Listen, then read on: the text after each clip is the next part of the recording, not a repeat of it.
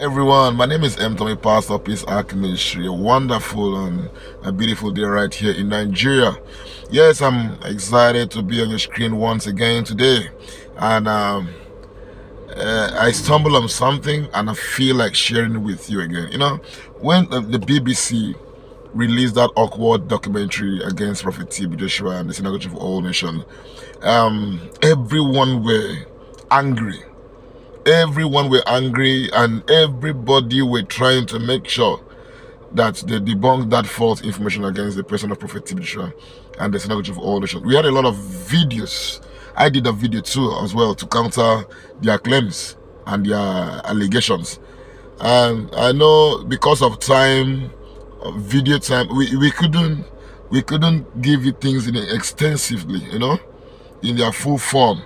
And we have to watch here and listen to here. So we didn't understand. So I don't want us to forget about that documentary. Every person in that documentary, we must fish them out and we must expose them. Now, I paid attention to whatever those people were saying, word to word. Remember what Chloe said. And she said that she didn't have the opportunity to leave Nigeria. Right from the day she came in to Nigeria, she was in a trap, she was in bondage, she was in slavery, she was in this and she was in that. And she tried everything possible to travel and she couldn't travel. Alright, so because of time, as at that time, I couldn't give you a full. No, I'm going to give you a fresh video, a comprehensive video. Someone that is in UK, that traveled to UK. Daddy was not there with them in UK. None of the disciples, Daddy was not there, Mommy was not there. Went to UK and had a very good time with the grace of God upon Daddy's life that was imparted on her. She carried out deliverances, healing and all that in our own country. For example, you know that Africa is not like Europe. At least they are more advanced. Have intelligence more than us.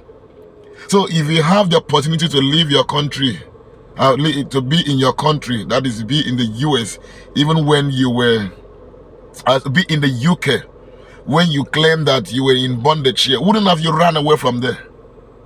Simple. You would have reported to the embassy, you would have reported to the government, I don't want to go back to Nigeria again. You went alone to UK and came back to Nigeria alone. Oh God. Alright, so let me play this video for you. I want you to be the judge and let's talk about it in the comment section. See you in the next episode. Watch this video now.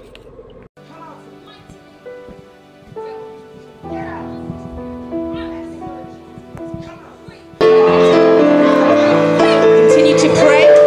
Out! Out in Jesus' name. Be free in Jesus' name we pray. Thank God, thank Jesus.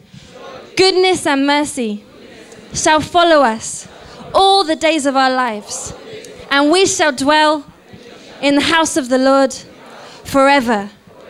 Amen. In Jesus Christ. Hallelujah. Hallelujah. Whatever is your situation, our situation speaks.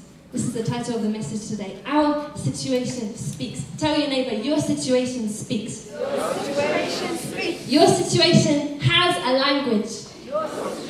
And right now, your situation is talking to you. When you confess blessing, even though you are so poor, God will watch over that word and He will make it good.